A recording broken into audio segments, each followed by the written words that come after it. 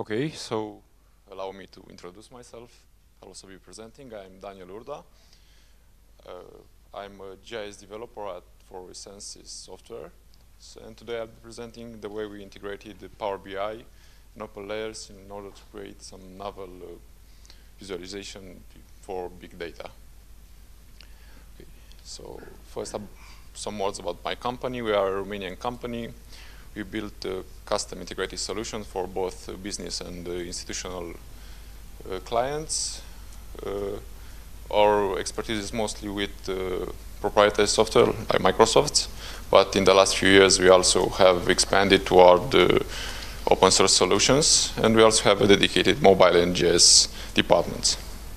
So let me start with the overview of my presentation. I'll first present Power BI for those unfamiliar with it, and also the challenges we faced when integrating OpenLayers with Power BI. And I'll end just by presenting some demos, live demos for what we have developed. Okay, so Power BI in GIS. Power BI is a business analysis solution built by Microsoft. It's a proprietary solution. It allows users to easily explore and visualize data in a nice way. So it's very useful for business, for presentation and things like that. And most importantly, it now allows you to build custom visuals. So probably without the last point on my slide, there wouldn't be this presentation. So the API is open. It allows everyone to contribute and then publish after being vetted by Microsoft in their store. Okay, so why we looked what we were searching for when we decided to develop a new visual. We already had some experience with Power BI. We had developed some visuals for it. We have used it in our solutions.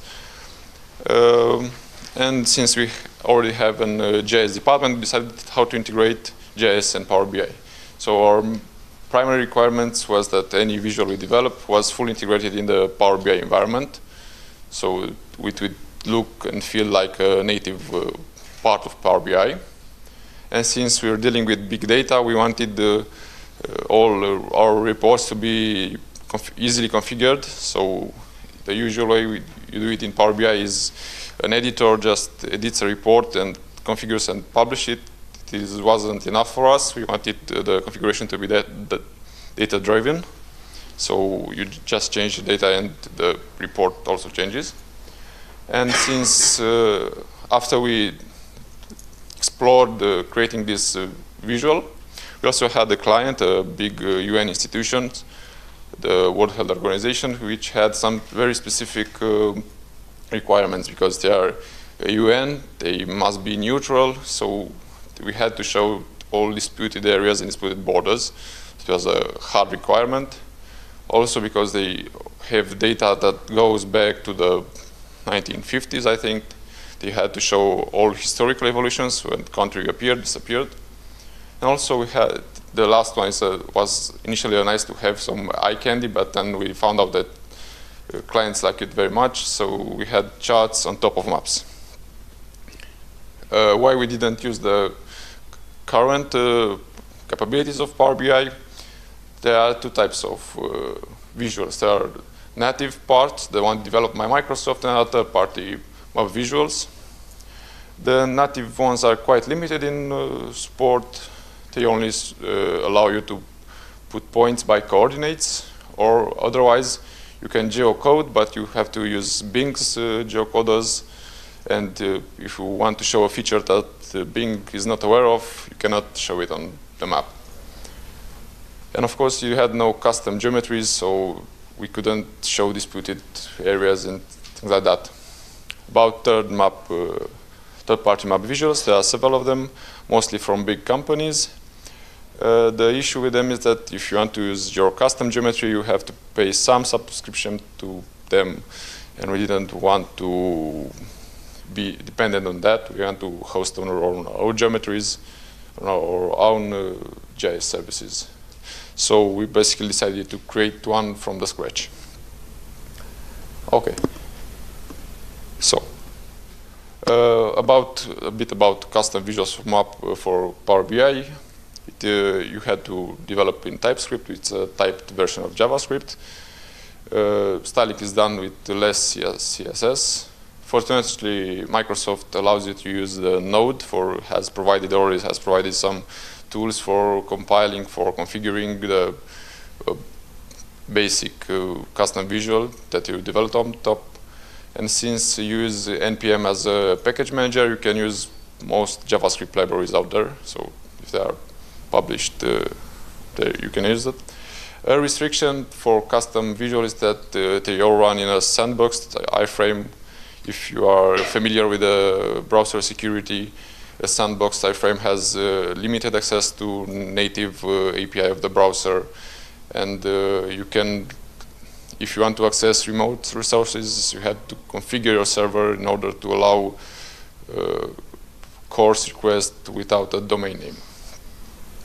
Okay. So the building blocks, we didn't use many technologies. So besides OpenLayers, projections, and D3 for the graphs on top of charts, we just used some polyfills. So it's mostly an open source stack besides the Power BI API, which is proprietary of Microsoft. So let's see how we dealt with the requirements I mentioned before. First, we had, as I mentioned, we wanted our visual to be fully integrated. So of course, it's easy with OpenLayers to just create some nice map. Setup is quite simple, but we wanted it to look and feel exactly like a native visual. So you have two examples. This is a very lightweight version of our visual. We had the usual OpenLayers interface. It's not styled much, but what it does is that it supports the two types of Power BI interaction. Power BI allows you first to interact by highlighting. So once you select on a graph one data point, it highlights all graphs in the same report. So our map does support that. So once you click on one country, all other graphs on that page are highlighted to show that country. And also the second mode, it's filtering. We are actually developed two visuals that look the same but have this distinct functionality because the API doesn't currently allow you to switch from highlighting to filtering. Filtering simply means that you select one country and all other graphs on that page show data just for that country. So it's not highlighting, it's just filtering. And of course, in line with Power BI, you can you have multiple selections. So here we selected Belgium, Austria, and Greece. Okay. And this pretty much works like every other native Power BI visual. Regarding configuration, as I said, we wanted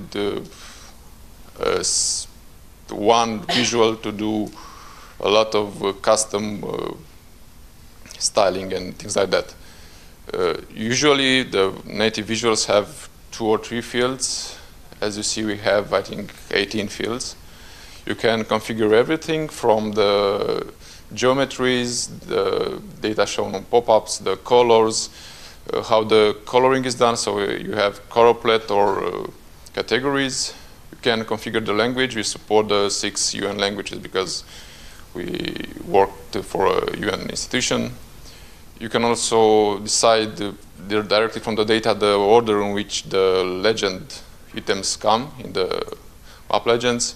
And also, as you see, you can also introduce a base map. You can change even the projection, is the last options, entirely from the data. So you configure the report just once, and afterwards you just change the data and the report changes. Okay.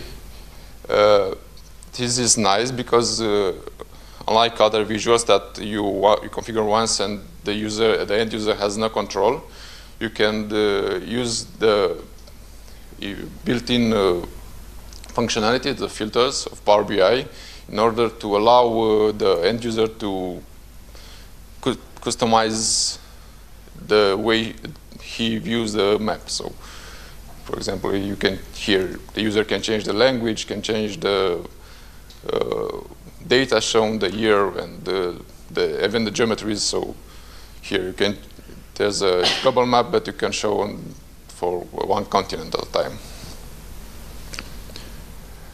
Disputed borders, I said this was quite important for our client because they didn't want disputes to arise, or controversy from the way they show maps.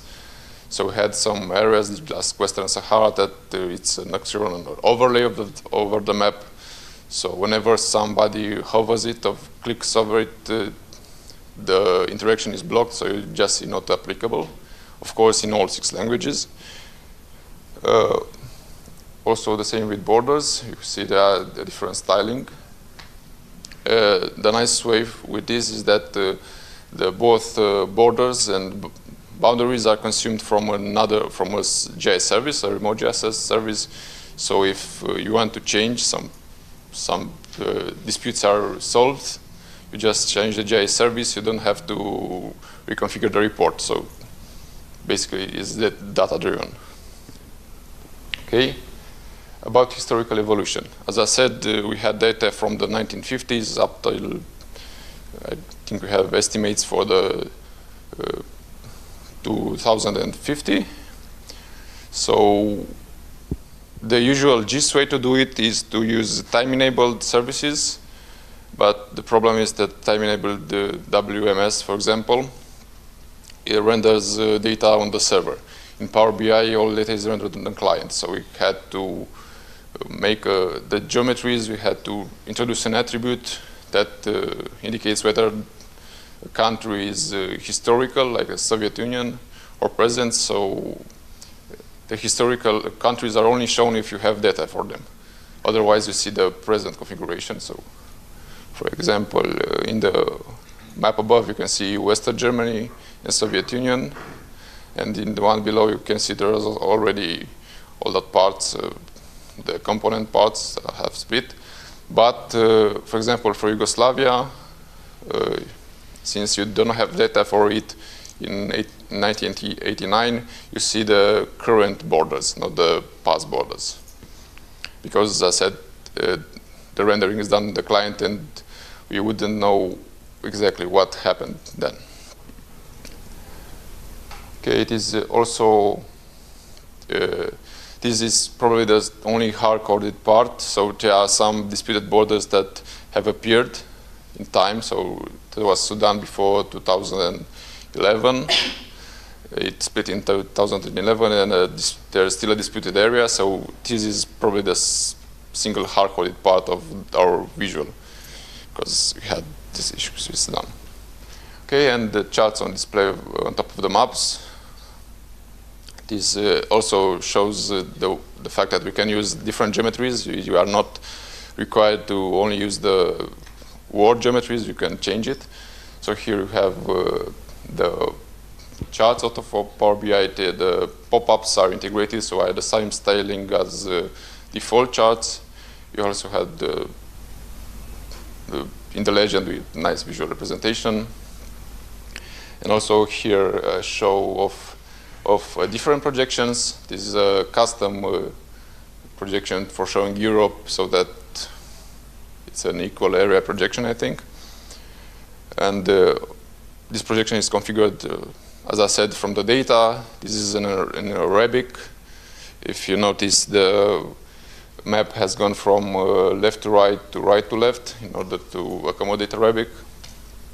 Okay, Arabic in Europe is not that common, but just for show off. Okay, and a bonus we found lacking in OpenLayers.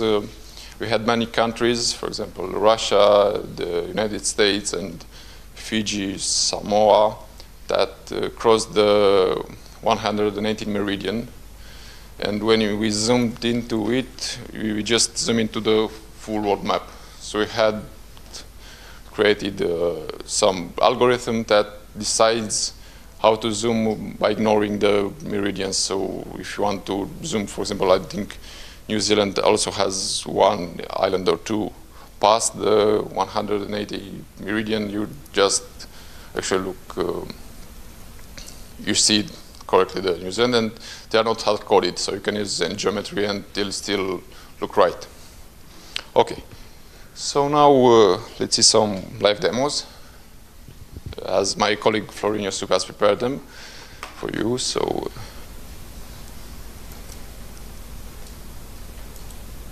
hopefully it will open in the same window or not.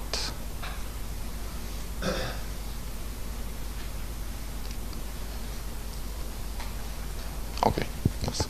So this is the default Power BI interface that uses the visual we have developed. It should be here once it loads. And these other parts are mostly built-in components. There's also an open source visual that we have used and improved in order to show animation. But that's not part of our visual, so only the map is our visual. You can change, as I said, since it's data-driven, you can change the colors. And I think the language, for example, let's see it in French.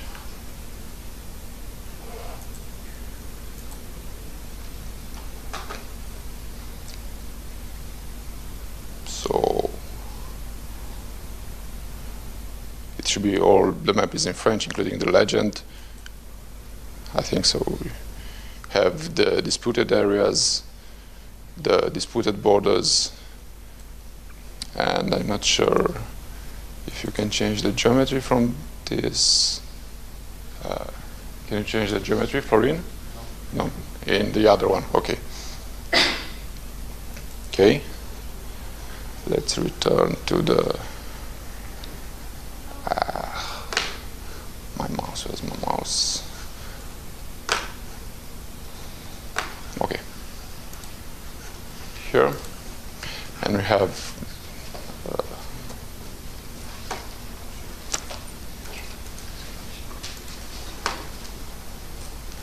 sorry. Okay, and it's another demo that uses.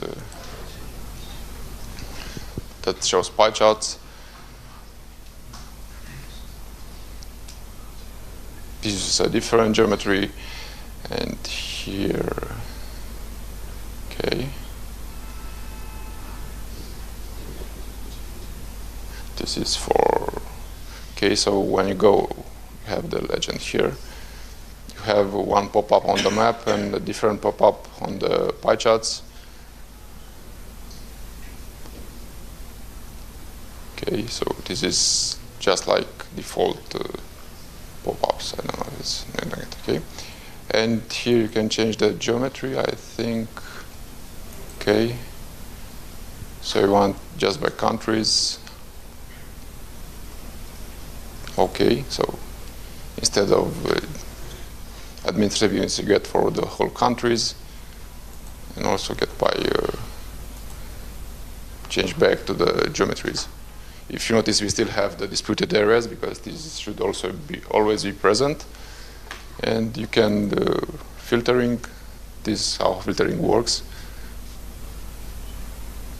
So you get, I don't know, if you want to only see some regions.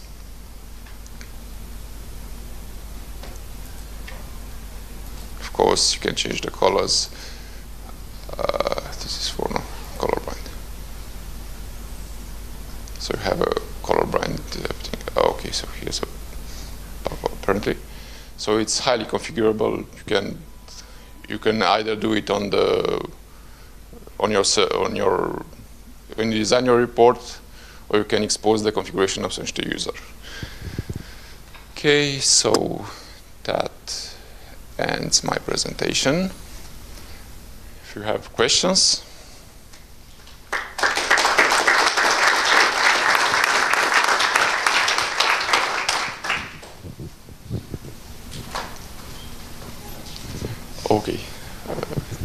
start with you. Oh. Is it an open source solution? Do you publish it on GitHub? We want to make it open source. We have an initial agreement from the UN institution, but they have to pass through legal clearance before we can make it open source. We hope we'd be able to publish it on GitHub sometimes. So you also can sell it? We don't currently sell it, but I think we can sell it. I don't know. It's not me who can provide this information. I'm just the developer. So.